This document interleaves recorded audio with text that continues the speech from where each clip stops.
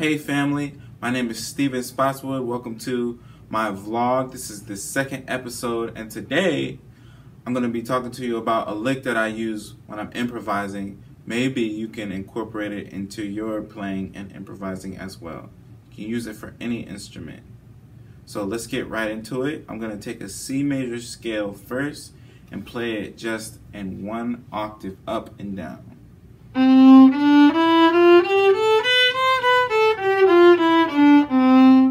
Simple. That's step number one. Step number two, see if you can play the scale starting on the lowest note on your instrument that you can play, going up into the highest note on your instrument that you feel comfortable playing. So for a string musician, it would be in first position, and go back down. So.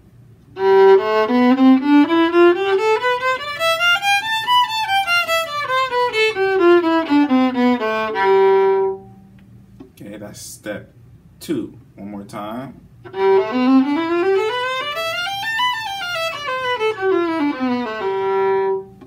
Okay. Step number three, see if you could do a pattern where you go up two and down one, up two and down one. So you're gonna go G, up two notes to B. You're gonna go down one to A, up two to C, down to B, up two to D, C, E, D, F, E, G. So here's how it sounds with the bow.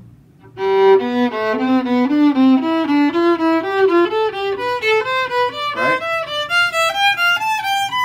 Go back down.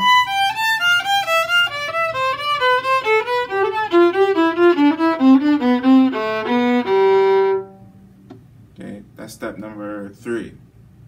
Step number four, and you don't have to do all of these steps in one day. Master each step and then move to the next one. But step number four, I want you to see if you can play the first, third, and fifth scale degree starting on each note, all the way up and all the way back down in a triplet rhythm.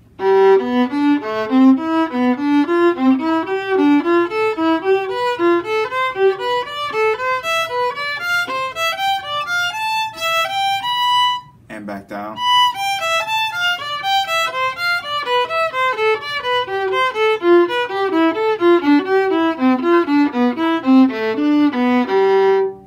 That's step number four.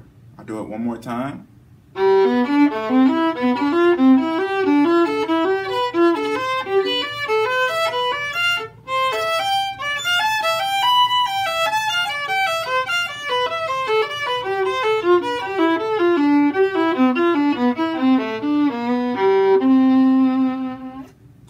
So the final step, step number five, you're going to take that triad and you're going to add the seventh scale degree to that triad going up and down. So it's going to sound like.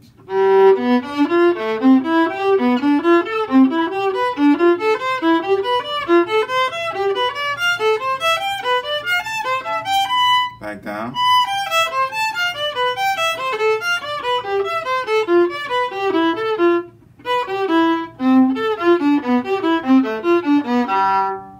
Now I have a free PDF of all 5 of these exercises that you can print for free. It's in the description box below this video. Take that, use it in your practice if you would like. Again, it's just a lick that I use, and you might enjoy it. I know I do.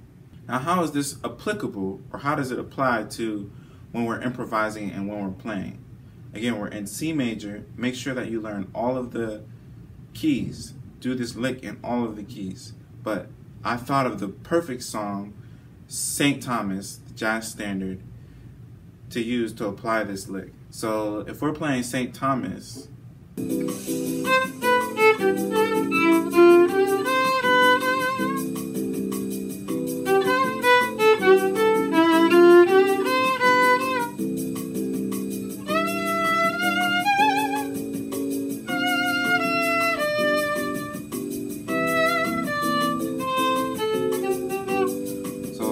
do quarter notes first.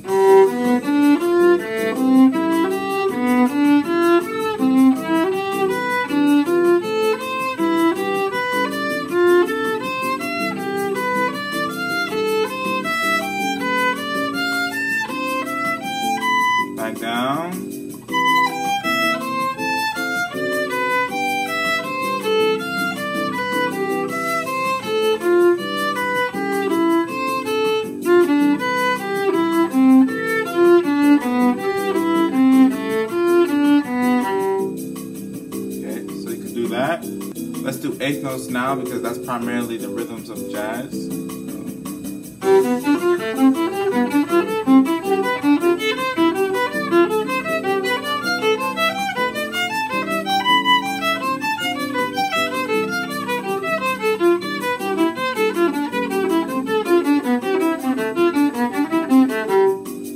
Or if you want a hipper sound, you can start on the offbeats. So 1 and 2 and 3 and 4.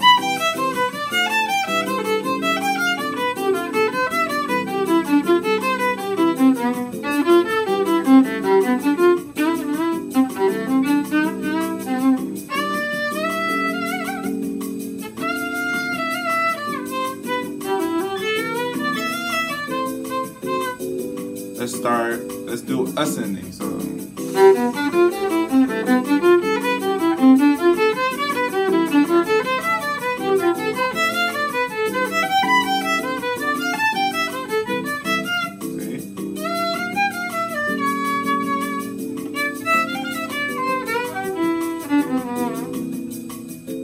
and then just play around with it melodically, any type of way. So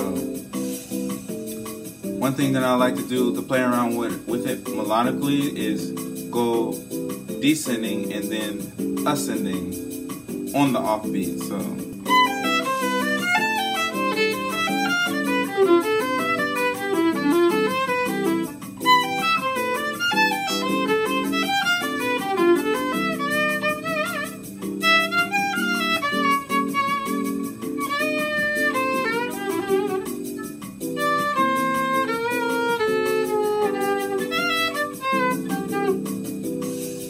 there's a lick. Remember, practice it in every key, of course, learning all 12 keys.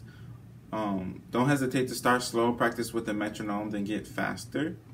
Okay, but as I always say, remember to go out and jam with people. Don't always play in a box inside, but go out and learn the language of different genres of jazz, bluegrass, pop, R&B, classical.